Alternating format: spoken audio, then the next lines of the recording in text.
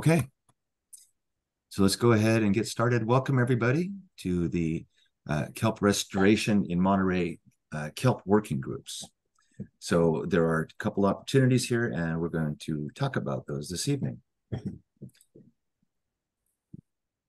Your presenters tonight will be two of us. You're doubly lucky today.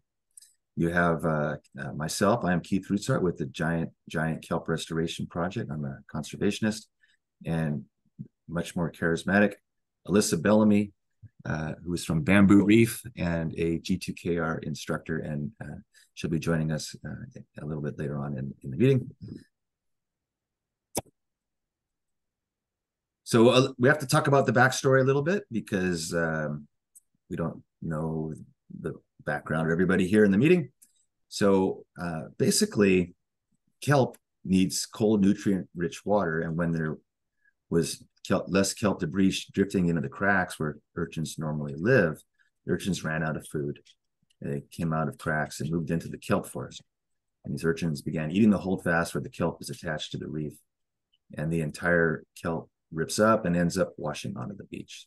So in less than 3 years, many pristine kelp forests in Monterey went from this to this, just being an urchin barren. And we now have urchin barrens throughout South Monterey Bay and down through the Big Sur coast further south. In South Monterey Bay, we have a kelp crisis going on. Divers certainly know this.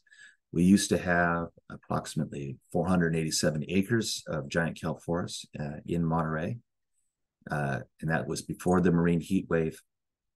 But this image on your right was taken in September of last year, and only 58.3 acres of kelp remain in South Monterey Bay.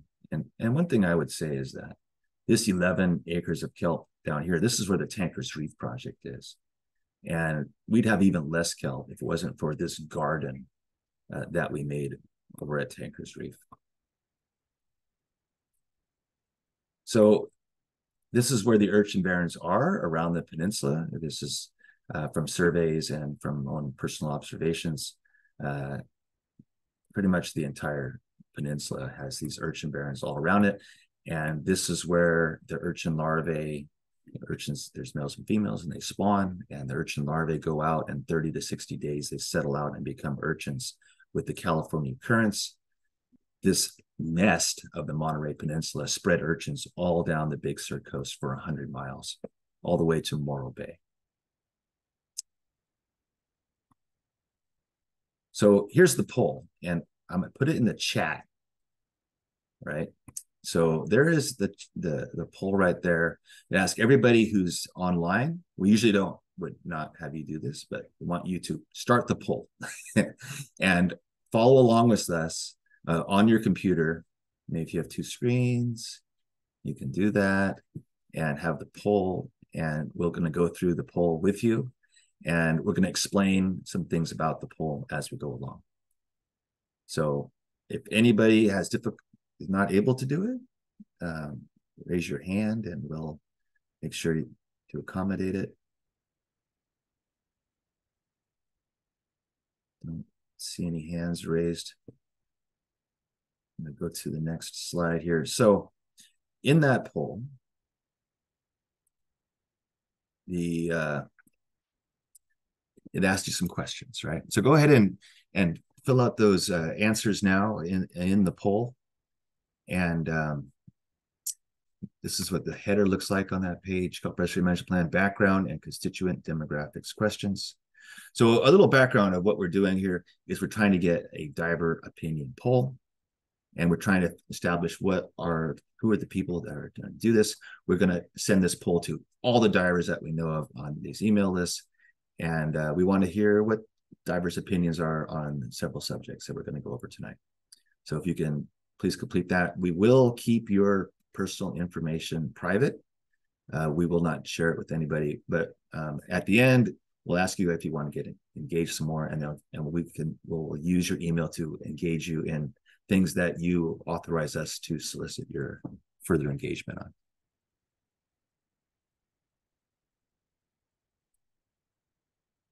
Pretty good with that. So your years diving in Monterey, highest level of certification,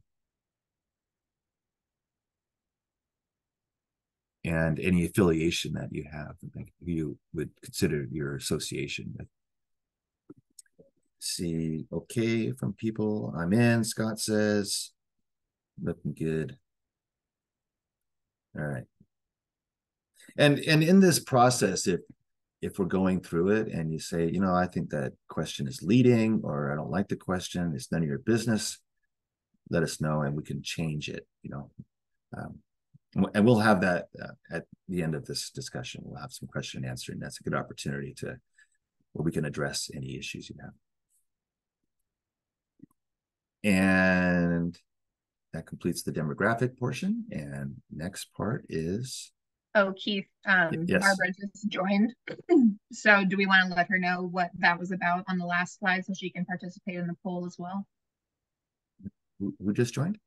Barbara Davis. Barbara Davis. Oh, yeah. Barbara's. So Barbara, in the chat is the poll. It's the first thing in there. And go ahead and click on that poll and complete the demographic information as you learn a little more from Alyssa about the kelp restoration management plan. Cool. Take it away, Alyssa. That's your cue. So if you guys are still working on that first little bit of the poll while I'm first talking, that's totally fine. Keep doing what you're doing. But feel free. Keith, while I'm introducing, do you mind just copying and pasting that poll one more time into there? It looks like Barbara can't find it quite yet. Oh, sure. She might have joined after it was posted. Oh, that's true. Good point. There it is. Perfect. My bad. Right. So if anybody else was a little behind, go ahead and get started there. Basically, I was lucky enough to be appointed onto this community working group.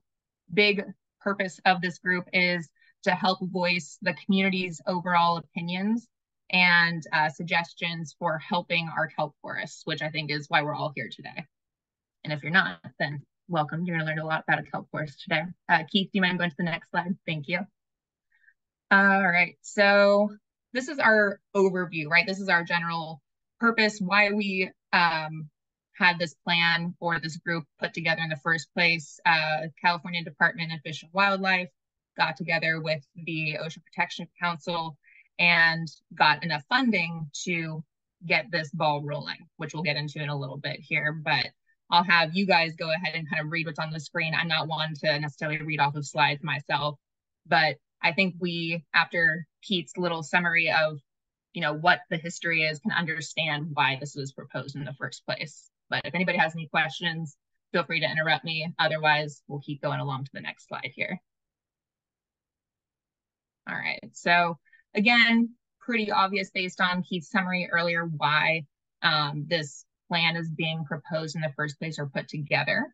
The goals, of course, are to develop a very robust and climate-ready approach. As we know, there's a lot of warmer waters right now, whether it's El Nino or not.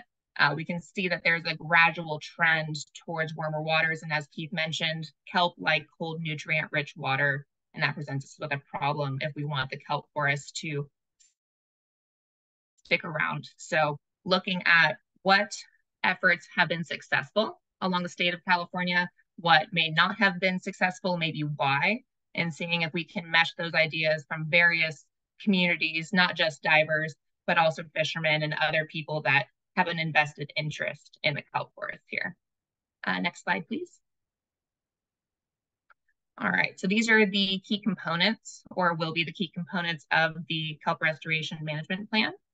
Having a kelp harvest framework and a ecosystem-based management plan focused on reviving that kelp forest ecosystem and creating a toolkit to do so. If you'd like, Keith, I can also share the first page of the charter for the KRMP, if it's okay for me to share my screen either now or later at the end too. I do have permission just to share the first page, which outlines exactly what is being put forward. So that's totally up to you. Yeah, why don't we get that at the end Yeah, I figured that'd be of easier to that? do it on Yeah, the because spot. it's a little bit of reading. It's a lot of words on the screen, Exactly. right? Yeah, Lots so of that, words. yeah. I wanted to also mention that all of the details in the charter will be publicly shared. So this whole process is going to be very transparent with the public. You know, it's based on public engagement, right? Whatever you are sharing with me at this meeting and future meetings, or if you just stop by the dive shop or see me on the street and you want to talk about kelp, that's my job, is to bring that forward to the entire working group, share those ideas, and then the process moving forward will be documented. You know, if those ideas do get passed along, that's going to be tracked through the minutes, which are going to be publicly available through the KRMP website. And you'll be able to see why something was or was not included moving forward as the plan keeps moving on. All right, next slide here. And it's not just us that are doing any kind of input. The other group that are mentioned, they're having a big hand in it too. Like I mentioned, we got funding for this group to be initiated this year. They conducted interviews to find various members across the coast of California to represent various community working groups. And then by KRMP 2025, the drafting of it should begin if it hasn't already. And then hopefully the entire plan should be finalized in 2026. And then we'll actually start implementing whatever we have decided is going to be the best course of action to revive our kelp forest in 27. Any questions on anything here, you guys?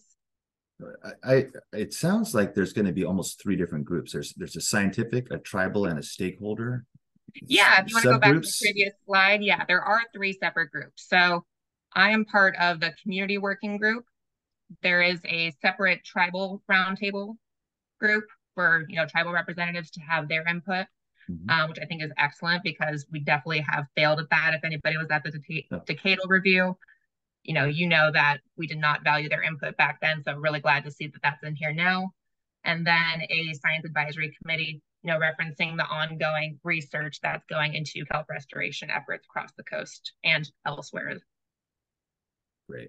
Thank you. Yeah, Yeah. it's actually just really very aligned with the next part of this. I didn't realize it really was so much. So great. Let me go back to this. Thank you. And then there's this one. Thank you.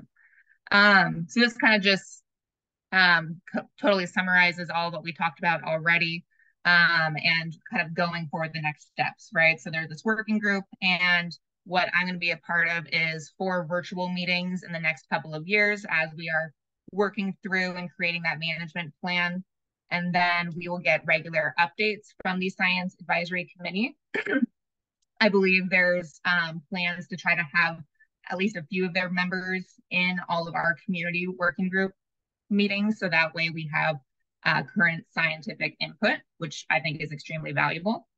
And then again, updates as well from the other group that we're going to be working cohesively with, the tribal roundtable group, to make sure that we get their input, and potentially somebody from their groups representing them overall in those meetings as well. And then there will be one in-person meeting at some point in those 2 years, as part of, I believe, the overall 4 group meetings. I'm not sure if it's going to be 4 plus the 1, or I think it was just 4 total, but either way, there will be one time when we all get together in person because we're all kind of spread out along the coast of California. And then we will, of course, receive regular updates from the government and government consultation.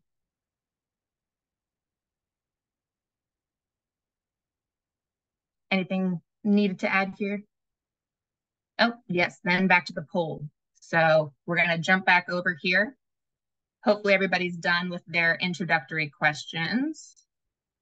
And then we're going to go and answer these first 3. And if anybody has questions about what some of the answers would mean, let us know, but just whatever your opinion is. Yeah. So looking at it, so the first question is, what do you see as important priorities for the KRMP? And there's some examples here that are given. And question 2 is, what are some examples of success that you are seeing? communications, community engagement, management, approaches, restorations. I think we have a really successful project right here in Monterey at Tankers Reef. I think it's a good example of a success, but I'm not gonna lead you any further than that. And some people may have other success stories that we're not aware Yeah, of. tell us So about feel it, free, right? any and all, please share. And what do you view as success is different than what we view as success. So that's very important. And then question 3, what are the current challenges regarding bull and or giant kelp? So what's the challenge? Right?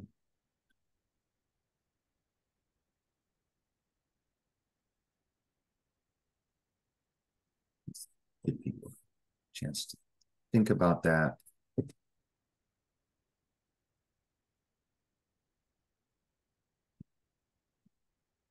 When you guys are done answering those questions, if you want to just let us know, maybe giving like a thumbs up emoji, if you guys know how to do that on your screens or in the chat, that's fine too, just so we have kind of an idea of how fast people are moving through here.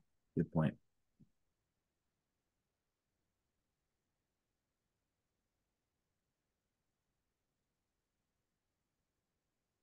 We have one thumbs up.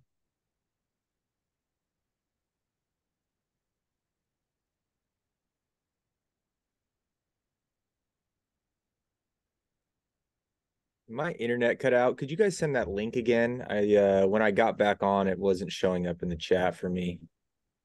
Sure thing. I'm sure I could do it pretty quick. Got it. Thank you. Yeah, I had a problem too. It just sort of disappeared on me. I need you to send it to me as well again. And you see the chat? I just put it in the chat again. Roger. Thanks, Jeff.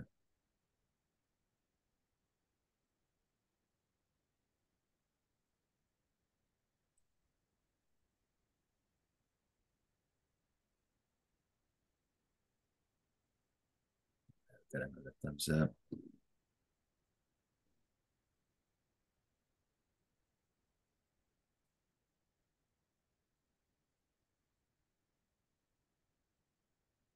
Oops. Rolled my mouse.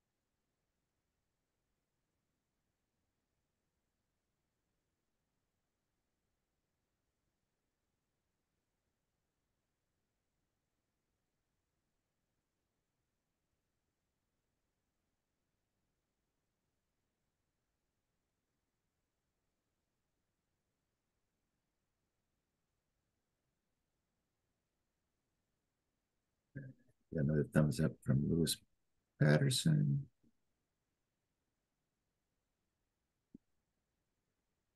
Barbara Davis says, wow, Julia. So yeah, Julia submitted a picture of. Oh, she put that in the chat. That was the screenshot. Nice. It's a kelp. It's an urchin invasion. Like there's bite marks all the way up the side. Yeah. We have like a whole library of media of urchins. And one of the things we were doing on the project I thought was kind of cool was we actually go around the perimeter every so often and video it. And so you can see over time in the video the progression of the kelp. Yeah, I put that in my comments of getting more of that sort of content like out to people, because it's like when you dive, you see it and it's so obvious. And if you're not in the water frequently, you don't even know. You walk right by, you don't even know. It's like a wildfire raging underwater and no one even knows. Yeah, that's pretty cool. Do you mind if I borrow that image, Julia? That's a good one to show people, especially because I like you can see a person down there and it makes you realize just the scope of even just a small area, how many urchins there are. Yeah, I'll send you the link to the whole little video that we did, and you can talk to the videographer and photographer, and you can ask them directly if that's okay. Sure. Yeah. Cool. Thank you. Yep, no worries. That's Brandon. That's me. Cool. Yeah, yeah, I'll send it to you. Great. Thank you.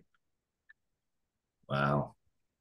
A lot of understory kelp with little urchins all over it. I see what you mean. Nice. Nice in a bad way. Gets the point across. It certainly does. There's one that Jack Likens likes to share too that has like an abalone with the urchins coming at it like radially, like coming to eat it. It's pretty amazing. I like that one too.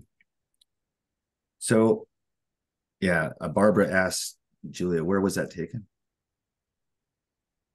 That was at a spot just south of Monastery Beach. It's a little section we call S curve. Very good. Well, we're going to go ahead and move on to the next portion of this. Click on it. So, in addition to what the state is going to do for kelp restoration management groups, the Monterey Bay National Marine Sanctuary, which is a federally controlled conserved area between that goes from the just south of the Golden Gate Bridge, and it goes all the way down to Cambria in San Luis Obispo County. And the superintendent, Lisa Vunick, has established a work plan for iconic kelp forests and is asking the advisory council people to members to be on these kelp working groups. Well, they're working groups, so anybody is welcome to attend the working group. So you can participate in this directly and be on these committees if you like. This is the international kelp restoration goals. Like globally, the target is there are 10 million hectares of 10 million hectares of kelp forests in the world, and 5 million hectares of it is degraded. So the goal from the international community is to restore 1 million hectares of kelp by 2040. And to protect it, which is to stop fishing pressure, whatever you're going to do to protect things, for 3 million hectares. And they asked for people to submit their pledges of how much they are going to help with that. And that's how we can share information with other communities. There's 23 countries involved in this. It's all over the northern and southern hemisphere where these places are done. So the iconic kelp plan, they give us a little background of it, and advisory council people can serve on a kelp plan working group. And there will be experts in the process as well. This is a little information about the kelp across various areas of the Monterey Bay National Marine Sanctuary. And this is the Monterey Bay National Marine Sanctuary. In this image, we call it the pregnant woman outline.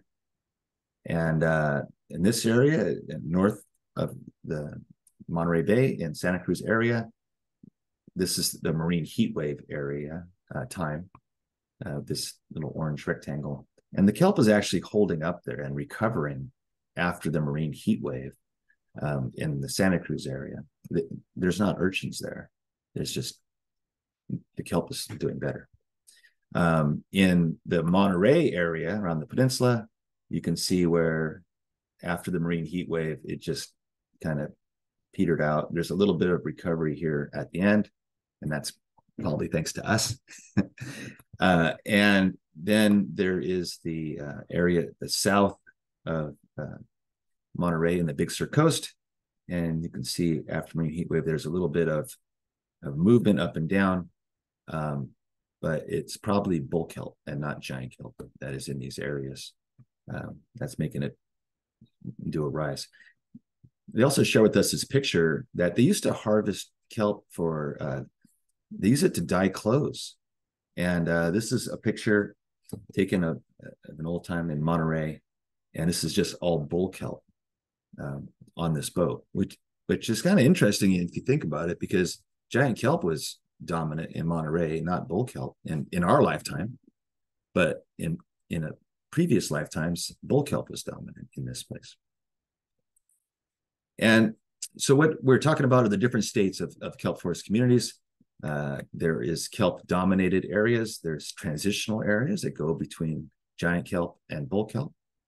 And then there's urchin dominated environments where this, like in that picture, where there's a lot of urchins and they dominate the landscape, and it's denuded of species in those areas. This is done by someone like Lila Luthi that can help with making illustrations for us. This is what they kind of look like. I think we've all been there, seen that.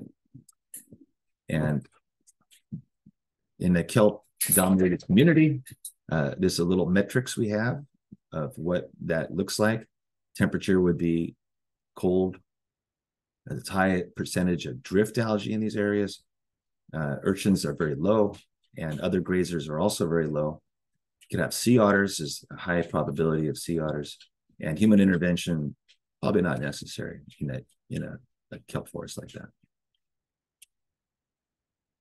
Another area is a transitional kelp community. Also could be phrased as a transitional urchin community, where the temperature is a little bit warm and there's not much drift algae. There's some urchins in it. Other grazers could be high, like snails could be really high in that kind of environment. There's some sea otters working and predating, and human intervention may or may not be necessary.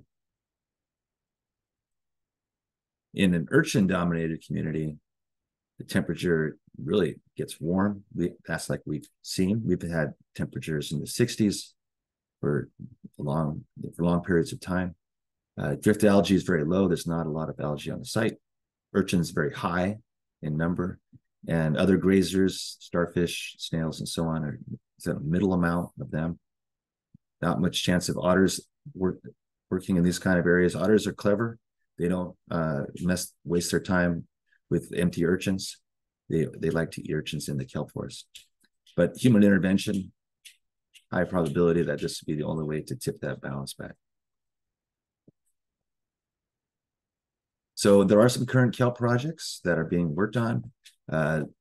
There's 13 projects that were introduced by the Research Activity Panel to be some research done in Monterey Bay. PISCO does monitoring. That's the Partnership for Interscholastic Coastal Oceans, I think. And at Tankers Reef monitoring, the Monterey Bay Nesmith Marine Sanctuary has been one of our partners in monitoring Tankers Reef. And they're looking at some culling impacts and urchin recruitment studies. They basically went around and saw, like, if you swing a hammer, what would happen? Could you kill something if you do that? They're testing drone resolution, and they're doing coordinating efforts with Fish and Wildlife, the aquarium, and the Nature Conservancy, and developing critical kelp parameters for the web-enabled condition report. They have this, they're developing a special report portal for the sanctuary, and they outreach through the Santa Cruz Sentinel and public presentations. The purpose is to focus on iconic kelp monitoring, recovery, and restoration as implemented through the sanctuary. And there'll be there's different teams that are at the sanctuary, and each team has its own working group. First one is the research, and the second one is outreach and education. There's a lot of education needs to happen around kelp, and resource protection.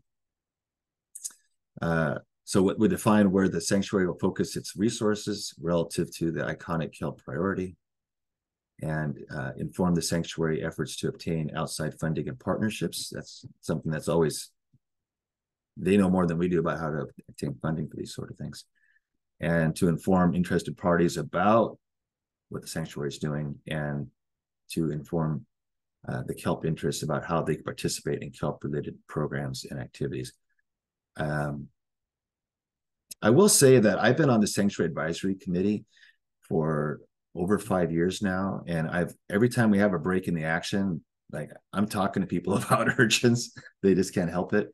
And I'm really glad to see that the sanctuary is going to address it after this time and is forming these working groups. It's their first priority of the year, and it's all hands on deck to do this.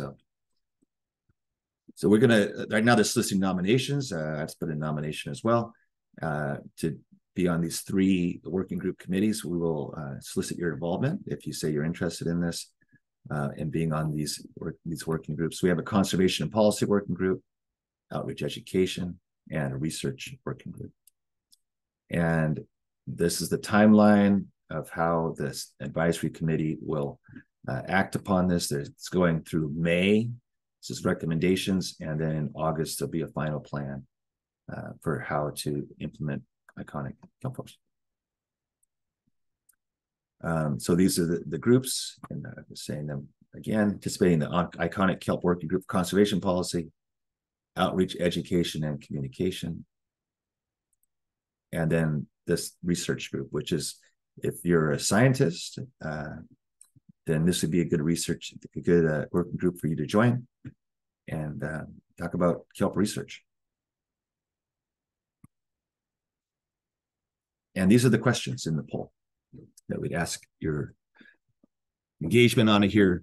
Number 1, as a diver, how concerned are you about kelp disappearing in Monterey? And these are kind of like, they go from 1 to 10, right? Where 1 is like, you don't think it's a problem, it's not urgent. And number 10, it's really urgent. So in your opinion, how urgent is the urgent kelp crisis? And do you think divers should intervene to restore kelp? And in your opinion, how important is it for Monterey Bay National Marine Sanctuary to restore and monitor kelp forests?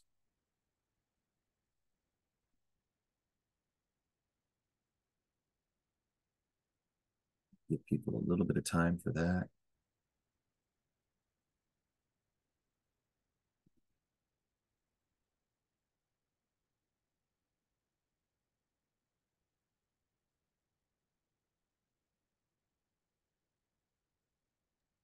Didn't take me long to figure out how I feel. Well, good. I know my answers, but I want to know yours, right? The important thing in all of these groups is that if there's a diver's representative, that they come informed with what the opinions are of their constituents, right? They're not elected people, they're appointed people. And it's not up to them what they think. It's up to them to be a conduit for what you think, because they are representing you. And in this case, I'll represent you and to this group, and Alyssa will represent you to the state. Can we take just a second and talk about, like, what is the case for natural recovery? Maybe I have a bias that I'm yeah. Well, I mean, yeah, that's a good point. It's one of those things where I believe in it. I just never seen it. like kelp will come back. It's, and urchins are, they move around, they're patchy and they come and go. And we had some natural recovery in Monterey, where out there by Coral Street and Asilomar Beach, there was a big 2-mile long stretch of bull kelp that formed after the urchins had eaten all the giant kelp. And then the urchins ate that, and then they moved inshore. And basically, they ate the giant kelp, they moved inshore, and then bull kelp formed in their wake when they weren't there. And then the urchins turned around and ate that. So there's just more and more urchins all the time, and the hope is that there's some natural recovery, that if the urchins were to leave it alone, or they were to die from disease, or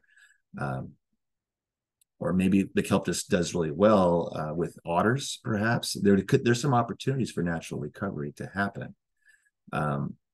We just really haven't seen it. Taking growing the sun stars in, or the sun, whichever, the sunflower star, yes, yeah, growing those in the lab and then reintroducing them into high urchin areas would be considered intervention. It's not natural recovery. It's like assisting natural recovery. Yeah, it'd be assisting natural recovery, right? Because this sunflower stars were a natural part of that environment. I would say that it's going to be a long road until we can reintroduce sunflower stars back into the Monterey Bay, because they're from a different place. and they're from the Washington state, because all of the ones here are not around anymore. And likely they would die because we still have the sea star wasting disease. So I think in terms of that reintroduction, it starts with the healthy kelp forest. And that's where a lot of effort comes in. But that's a great question, and that's something that we can discuss at working groups, and I was educate just people about to about say that. that's probably better for the actual, science advisory boards and such that are consulting with all of the other various community groups. I'm not a particular, involved scientist. I have a lot of science background, but I'm not involved with this research ongoing. So I would delve to, the active researchers and what the data shows. I'm never going to speculate, even based on my own observations, I can have my own opinion, right? Yeah. But I would always go to the science and see what the data says too. And if we're not seeing success here, why not, right? Maybe some other region elsewhere in the world is seeing success, and why? And those are good questions to start asking for, development of this plan. Well said.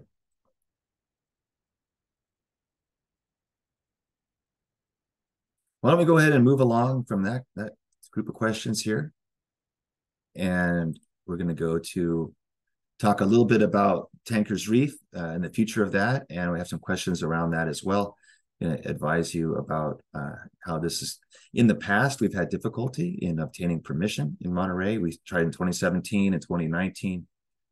And then in 2020, we had a lot of people came and got involved and wrote letters and appeared at the commission meetings, and it became legal in April 1st of 2021, and it'll remain that way until April of next year. And we're trying to get a 5-year extension with the Fish and Game Commission right now, and that's an ongoing process. We tried to expand in 21, that was denied. We did a blueprint for kelp restoration as a restoration management plan, that was denied. We tried to prohibit fishing in kelp forests, that was denied.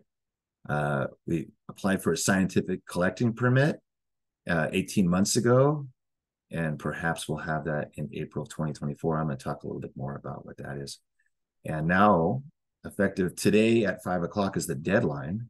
You all missed it. Was the decadal management review petitions to actually change the rules of the MPAs, and we're petitioning to call urchins in all the MPAs. Well, it's the state marine conservation areas first. Barbara asked the question, isn't there a meeting coming up on December 14th? Yes, there is. Thank you for asking. It's in San Diego, and we did a little webinar on that on Tuesday. You're welcome to come to that. We can post the agenda for that at the end here. It's in San Diego. You can zoom into it. You can write letters. You can come there to San Diego. I mean, it's San Diego. It should be nice, right? And I'll be there. So we're going to try. That's the decision meeting for Tanker's Reef, to try and keep Tanker's Reef going. The next one. So this is what happened at Tanker's Reef over the last few years. So when we first appeared there in 2021, we laid down this underwater cable grid on the shale, and then once we did that, a kelp forest formed not on our spot. It appeared north of us, that's in this blue color, and it was 6 acres of kelp. We tried to defend it, but we had to concentrate on the grid, so we had to kind of leave that and come over here to the area on the grid and work on that. In 2022, we had all this kelp grow on the area. Basically, this kelp became adult and reproductive, and it spread spores all over on the south side of the reef. And in 2022, we even had kelp that was growing out in this area where we hadn't been calling urchins at all. The urchins, maybe they came into this area to their demise. And in 2023, we saw some kelp spontaneously grow. There's your natural kelp recovery. Out here towards the harbor, some kelp came in.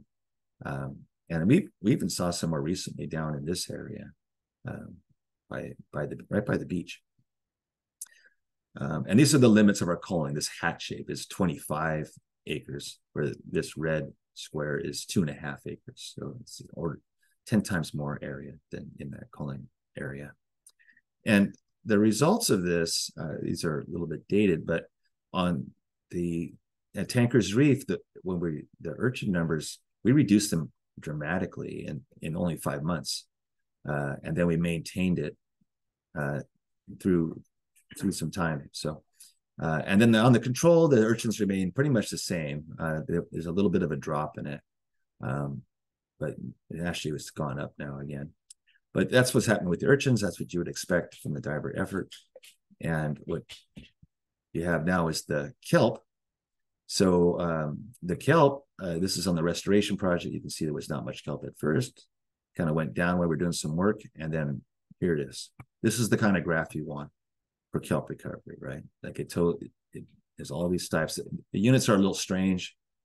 This is per meter squared of stipes on the project. And the control, there was only like 1 kelp. And it's very scared.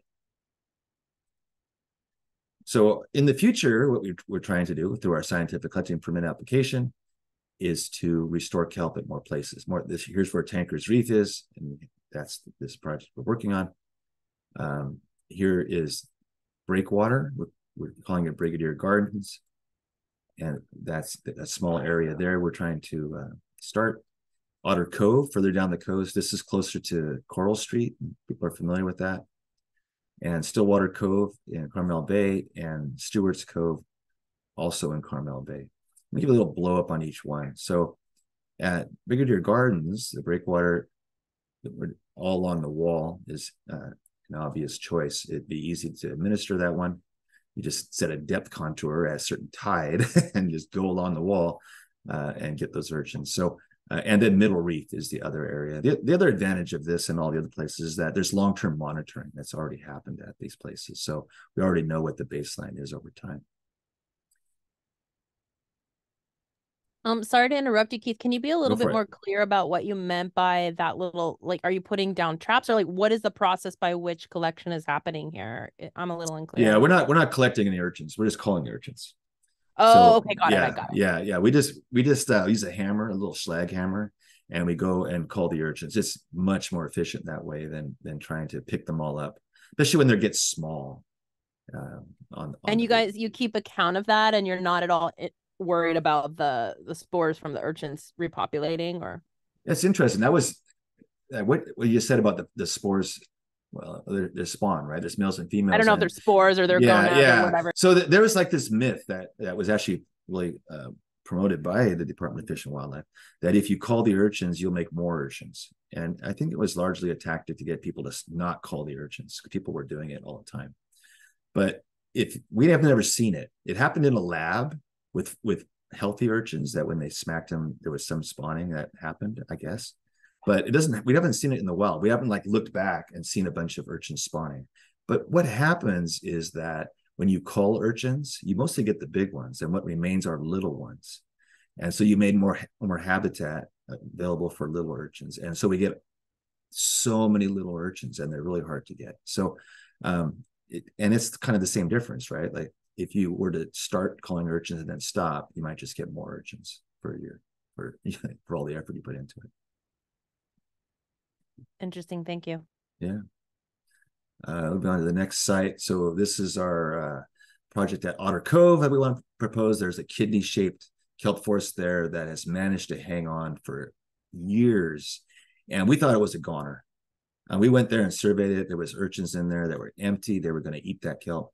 But then 16 sea otters showed up, and they are living on this reef, and they are keeping this kelp forest alive by eating the healthy urchins in the kelp forest as they come from the barrens into that kelp forest. And yeah, I mean, it totally worked, and they're out there right now, and I'm glad, right? Like they're out there working when we don't have to. The next site is at Stillwater Cove, which is a little difficult. It's at Pebble Beach. There's a shore access from the pier right there, and there's some kelp forest that is still remaining in the mooring field at the Pebble Beach. There is a control site here that is a lot of science goes on in this place, and Reef Check surveys there, and they have admitted to me, sadly, that this kelp forest, which we saw that was a giant kelp-dominated kelp forest, is now transitioned to a bull kelp forest. And the other place is Stewart's Cove, which is south. Probably familiar with the Butterfly House, further to the north. This is the area. It's a little bit difficult to get to. It's a long swim from shore to get out here. There is a little staircase right here that I've heard is broken. So there's going to be some challenges out at this place. It may have to be done by boat or some other means. So, but those are the ones we have for if we can get our scientific collecting permit approved by this spring. That's ones we'll start. In calling urchins, we want to do more than just call urchins, right? There's other processes for urchin suppression and for kelp enhancement. So we want to call the urchins, also bait and trap the urchins, like you were saying, Julia, like we could do that too, right? And the commercial harvest, this is something that our red urchin fishermen friends can certainly help with, is harvest the purple urchins and feed them into a ranching program where they're fattened up again and become food for people. There's a certain minimum size for that. And then managing acid weed. Acid weed is the most undiscovered, unwritten story out there. There's acid weed in all the regions of California. It has a pH of 2.6, and it's very detrimental to kelp growth. It tangles up in the kelp, but it's also beneficial because the urchins eat it, it dissolves their teeth, and then they can't eat for 3 months. So we're going to have to figure out how to manage that natural resource. We want to remove invasive species. They take up space. If there was sargassum in this area, we want to identify it and be able to remove it. Kelp planting and transplanting is some kelp enhancement techniques with little bags of fronds that are held up by a goodie bag with a Clorox bottle in it, and they sprinkle spores all over the reef, and they can start a kelp forest from scratch when we remove the urchins. And we want to manage the kelp canopy by cutting it. Now, pruning is a natural process for kelp, and it happens every time, before the storms. And it's better if we can prune it and have the storms not pull the kelp out by the holdfast. So that's the idea behind that. And then we want to prohibit fishing in the restoration areas because fish are a functioning part of the ecosystem, and taking the fish out of it is not helpful. And it's dangerous to us as divers when there's fishing going on all around us, then dropping hooks on us, and there's propellers and all that. So that'll come up eventually in our fishing game petition. So last question of the night. I have a question. Is there Yes. a distinction made between people who are doing sort of like trawling or line fishing and versus spear fishing, which is a little bit more integrated and intentional in those spaces, or is it just fishing kind of broadly? Well, the difficulty in all of this is that as soon as you say, fishermen, I don't want you to go there, all the fishermen protest, right? So the idea of how to do it is to just change the designation of the state marine conservation area to a state marine reserve. That way there's already accepted rules about it, about how that could be administered. And in areas like the breakwater, spear fishing is not allowed right now, only hook and line. So by making it a reserve, that stops the hook and line fishing in that area. There's some, generally speaking, these state marine conservation areas where fishing is allowed are very depleted of species, and the fish are very small. And so the idea of closing them down for a period of time, and then we could take a look at reopening them in the future.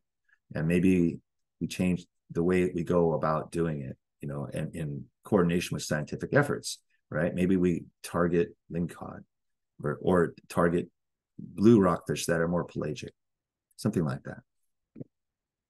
Good question. I also had another question about, sorry, some of the questions from me, about the life cycle of the kelp. I remember in conversation with someone, they were telling me that it has a dieback rate, like it's seasonal in some sense. Mm-hmm. Am I on the right? Well, no, you're right. Giant kelp is what I'm talking about, is a perennial. And in the wintertime, it does die back. But it never doesn't disappear. It just, the canopy disappears pretty much. But it wasn't, in my remembrance, in my opinion, in my recollection, there was thick kelp mats all year. And when you would dive at, say, Maccabee or Butterfly House, you would go out a very short distance and have to go under the kelp because it was there all the time. But that's a perennial. But now Bull kelp is the other side of this equation, and bull kelp is an annual, and it dies back every year. And that's a different strategy for survival. This strategy is go ahead and eat me. My kids will be back here same time next year. But giant kelp is a different strategy. His strategy is I'll grow so fast you can't possibly eat me. Listen. Yeah, I was just gonna add, I'm actually doing, well, have done, and I'm doing another project for my GIS graduate work that I'm working on specifically on kelp forests, because we get to pick any topic, and of course that's what I'm going to pick. Mm-hmm. And all of the data is always taken at the same time of year for that seasonality aspect, or it's taken at two opposite times of year. So that way there's some kind of average included in that data set. So when scientists are analyzing kelp biomass over time, they're always thinking about that seasonality because, like Keith said, there's always that trade-off. But to your point, Keith, it doesn't fully disappear, right? There is less during the slower period, but it shouldn't fully disappear unless there are other circumstances getting into urchins, warmer waters, this, that, the other thing. Exactly. Yeah. Because giant kelp will live on granite substrates for 7 to 8 years at a time. And where bull kelp lives for 1 year, right? Maybe 2 if it, doesn't senesce. So the pruning aspect is it allows it to stay rooted. Can you go over that? Yeah. So pruning, like, I'm going to take it one step back and say that there used to be another animal in this ecosystem that was called a sea cow. And there was herds of them. And when they would just go and eat the kelp, they evolved to be buoyant and not go and eat the kelp. So they would just be in these kelp forests, rolling around in it, eating it all the time. But when the sea otters were extirpated, or nearly extirpated here, the kelp disappeared because all the abalone and urchins flourished. They ate all that kelp, and for 125 years, there was no kelp on the Monterey Peninsula. All the kelp that we view in our lifetime is a recent restoration that was accomplished by abalone and urchin fishermen that went there and took those abalone and put them in cans. And they did that so well that we had to prohibit abalone fishing south of the Golden Gate Bridge in 1997. So that was a lot, but that's good news because kelp is very resilient, and kelp restoration has happened here before. And they thought that there was so many abalone that you could not possibly take them all. They wouldn't bother taking them off the rocks unless they were 5 high, right? Hopkins Reef was abalone and bull kelp. That's what it was. So as conditions change over time, our generational view of it is limited by our own observations. And there's a tendency to think of the things that happened in your own lifetime as being normal, and to kind of normalize this gradual and continuous environmental degradation over time. So in my opinion, what we're trying to do is turn this around and say, we're going to make this better than we found it.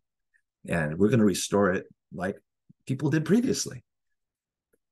So I don't even know what the question was anymore.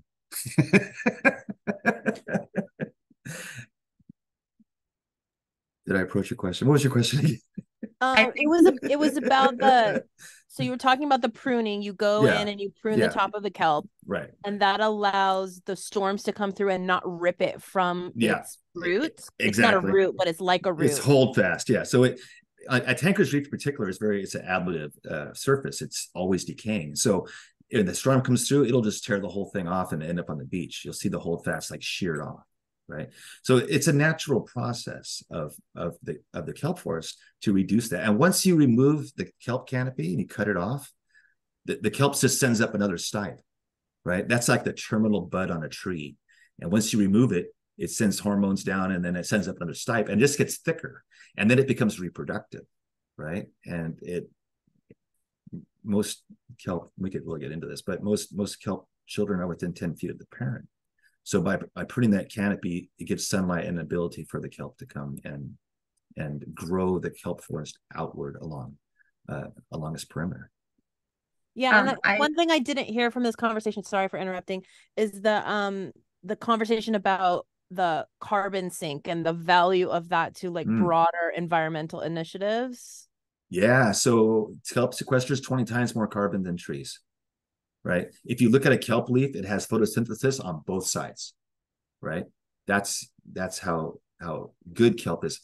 And a lot of it ends up on the beach, but it also does take some of the kelp and bury it really deep in the water. And that's the carbon sequestration that that we need to combat climate change.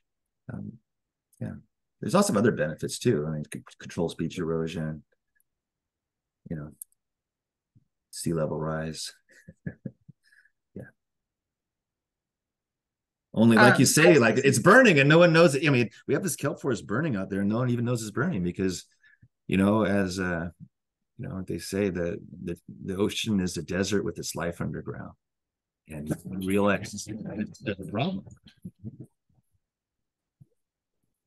I was also going to add, Keith, that I believe the indigenous tribes along the coast also practice, I don't know if it is necessarily pruning or just sustainable harvesting of the kelp, but there is historical evidence that that has been done for generations prior to, noticing the otters having an effect as well, at least from the human perspective. So that is also something that I think going into the various groups that are all helping to inform on this management plan and the things that the sanctuary is doing with Keith, noting as well those various groups having indigenous bring their wealth of knowledge from their historic contributions is really important too. Yeah, I did take a foraging class and they kind of taught us about the different kelp and how it could be harvested and how to do it sustainably and what you can do in terms of using that as a food source. And I think that almost goes in tandem with creating excitement about effort toward rebuilding this. Yeah, there's a lot of effort around kelp aquaculture coming up, and that's a very interesting topic, and it's something that people can eat kelp too, right? So it's a valuable resource.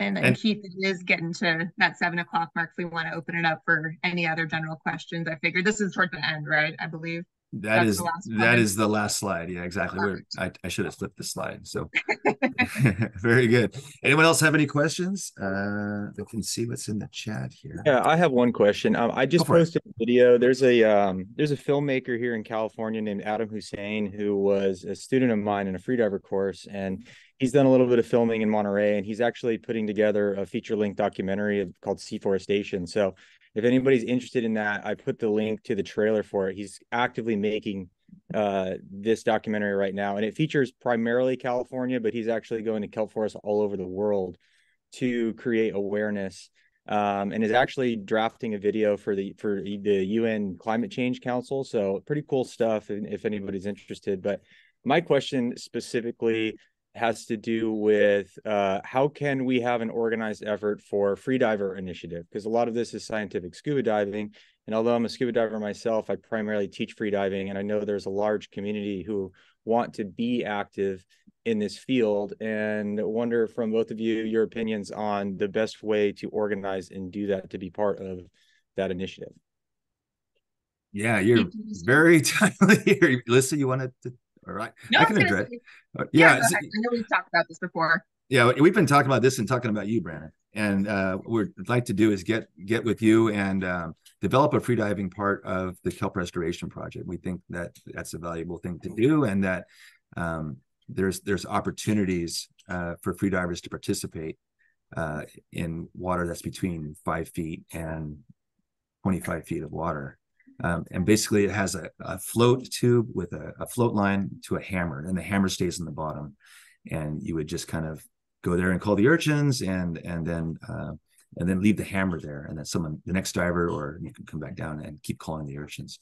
And we're trying to develop that a little bit. Maybe we put a GPS device in the float so we know where you all were.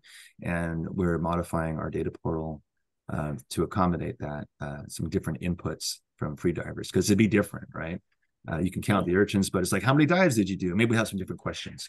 Yeah, it gets a little more challenging with that. But if we could develop an organized system, and I would be happy to learn and be able to teach that to others and lead in organized groups. That way there's no resources wasted as far as people wanting to get active in protecting kelp. Exactly. That's Yeah, awesome. Brandon and you and I have already talked about me getting you in the water and just going out there on scuba and doing the already brought up NAUI certification course and getting you going on that. So that way you have a good frame of reference too. So Yeah, 100%. So I'll connect with both of you after this. I know, Alyssa, we've got to do that. And Keith, I'm happy to finally talk to you. And I'd love to get with both of you and yeah, and build on that because, like I said, I know there's a lot of interest. I haven't had the time or effort put towards it yet, but coming into this new year, that's something that I care about quite a bit, and I want to see that and contribute. So yeah, I'll look forward to that definitely. And anybody who's a free diver, we'll get out there and make a difference as well. Exactly. Yeah, let's do it. Yeah. I also wanted to highlight, just because we have a group of people, fighting for general rights and using the kelp forest and enjoying all that it has to offer, that Brandon went out and contacted the California Coastal Commission and was able to, fight for something that freedivers and spear fishermen have been dealing with for some time, with kind of butting heads with Pebble Beach. And he took them head on and finally got them to publicly admit, okay, we're not going to be doing this anymore and shooing away, spear fishermen that are perfectly within their rights to enter those waters and take fish legally. So kudos to you, Brandon. Thank you. Thank you. Awesome. I might get assassinated next time I'm in Pebble Beach, but you know what? It's for a good cause, and I'll do the same for the kelp. So. Wonderful. Alicia. Hey, I just had a quick follow-up question of how to get more involved with the working groups that are coming up. Yeah. So my email is right there, Keith@G2KR. Just shoot me an email and let me know you're interested, and I'll connect you. And it's also in the poll too. That the last question was, are you interested in the working group, or are you interested in being on the working group or hearing updates? So we will look at that information, and we can use that to reach out to you. We'll send you an email when these things come up. Perfect. Thank you so much. And thanks for all your time and all this information. It was really awesome. Thanks, Alicia. And I posted another link to a short film that was done by the Nature Conservancy about kelp forests and urchin culling, and it shows the sort of side of the commercial fishermen, which we didn't hear a lot about tonight, but it's a great little piece. Great, thank you. Awesome. Any other questions from anybody? Are there not enough otters, or are they eating other things now? This is a question from Lauren. Yeah, the otters are an interesting thing because the sea otters are normally counted and monitored by the U.S. Geological Service. And this guy's name is Joe Tomerleone. And they haven't done a survey of the sea otters since 2019. Usually they do a census every year, but they haven't done one in a while because COVID, and they lost their plane or whatever. And so there was 3,000 sea otters in the Central Coast region, which is up from the 55 they were when they were some time ago. But they don't seem to be making much of a recovery. Their numbers were going down. But then what happened was that all this kelp deforestation, it wrecks their habitat for foraging. And so what we've seen in this last winter, coming in the spring, it happened, I guess, February or so, we started seeing all these sea otters start showing up in Monterey Bay that we never saw before. And there was rafts of 250 of them right in front of the Monterey Bay Aquarium. And they're really skittish because they've never seen people before, because they were down on the Big Sur coast, And so will they go back to the Big Sur coast? Did they go back? I don't know. Where are they? Did they go to Elkhorn Slough? Doesn't seem like it. We're not sure about the otter population right now, but we've seen that the ones that are here there's not a lot of food for them because there's not a lot of kelp. And what they've been doing is foraging for mussels in the intertidal, which is a brutal way to live. They just grab a hold of the mussels on the rock and let the waves just pound them one way or the other and rip the mussels off the rock. And that's what they eat. So, I wish I had a better handle on that. And we're asking the U.S. Geological Service to relay us that information. It's something that we've asked the sanctuary to give us that information as well. So it's an open question. And I think CRs are a proven apex predator in the kelp forest system, and we love to have them. We love to have more of them, but you know, it starts with a healthy kelp forest for them to forage in, and that's where we come in. Great, thanks for the answer. Thanks, Lauren. Any other questions before we depart here? We're 7 minutes over time. Hey. Okay. Thank you so much. This was incredible. This is really top notch. All right. Thanks, Julia. Alyssa, thank you so much for what you do. Thank you. Appreciate that. 100%. I'll look forward to talking to you both soon. Hope everybody has a nice night. Yeah. Long live the kelp. All right. And feel free to email both of us. I know Keith already said that, but you know, Yeah. same thing here. Any questions or specific opinions you want brought forward to the working group. Our next meeting is going to be on December 18th, just so you guys are aware. So if you have any thoughts, in the shower, which is where I always do my best thinking, feel free to shoot me an email after the fact. That's totally fine. Email you in the shower? Maybe not. But yeah, you might ruin your phone that way. All right. Fair enough. All right. Have a good evening, everybody. Thanks, guys. Night.